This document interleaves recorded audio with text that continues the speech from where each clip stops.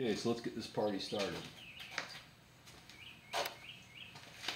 Same setup I had from my last video. I went ahead and installed the thermostat housing on there, sealed it up. That was a better solution, I think, to sealing it up in its entirety. I pulled a vacuum on it after pinching off the black hose, and it worked great. So I know I've got a good, integrity as far as my total system is concerned. I put the evap into that clear jug because I want to be able to see what's going on. And I'm going to set it up. Let's see if I can get a good picture here what's going on.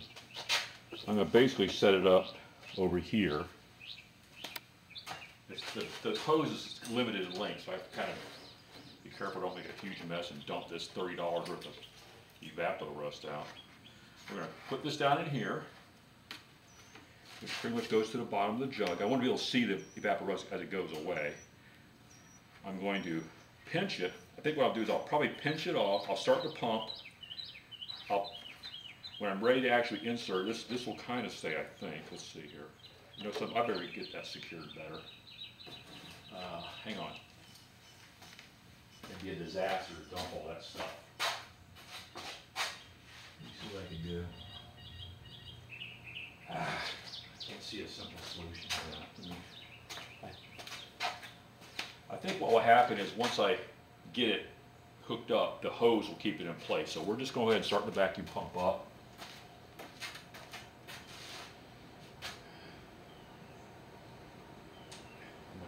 I'd like to be able to see what the vacuum is saying while I'm doing this, but I'm not going to do that.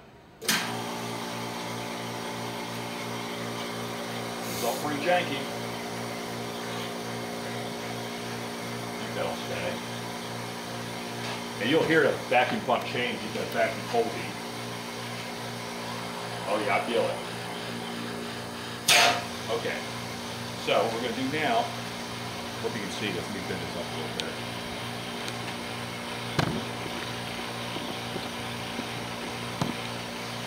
So that works. Yeah, okay. So I'm going to pinch this off, get this ready.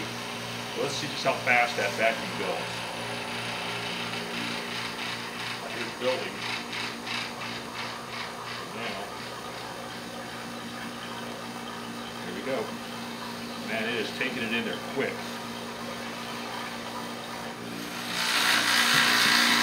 Oh, shoot. Damn it.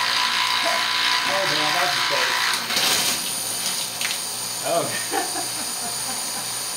I wasn't paying attention, and we had I went a little too far. So I don't know why I just did my pump. I might just dump all the oil out and redo that. But I'm glad I got that on film. Turn this off. That was a mistake. Anyway, well, clearly I got a gallon's worth of stuff in there. I mean, I'm sure I got it in there because it sucked it. Oh, you can see where it is. Here. The sight glass tells the truth right there. So I'm up to the top of the cylinder. So that was kind of a mess. That was a swing and a miss. Let me take a look at my oil in my thing. Oh my God, yeah, I gotta dump all that out. I should have been paying attention here. That's why I did that, make it clear so I could see it. Clearly I was too focused on what was going into it. It didn't even take a full gallon. And this is now a nice mix of oil and coolant. But it's done. It's got the evap rust in it, so I'm going to be cleaning this whole mess up in a little bit.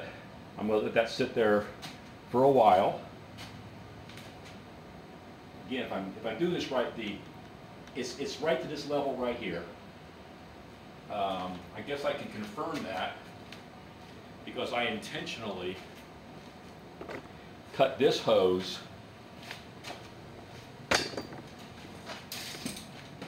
right here to be approximately the top of the head. So if I unplug this top piece, that should be kind of where we are. Let's see.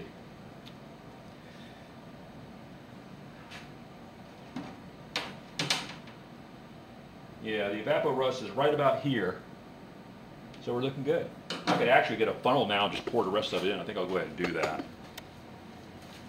Wow, that was wasn't that cool? That is kind of a dumb move on me. I hope I didn't hurt my pump. I get all that alcohol rusted in. Like, well, I'll deal with that later. I'm going to have to turn you guys off and come back and clean this mess up. Thanks for watching. Bye-bye.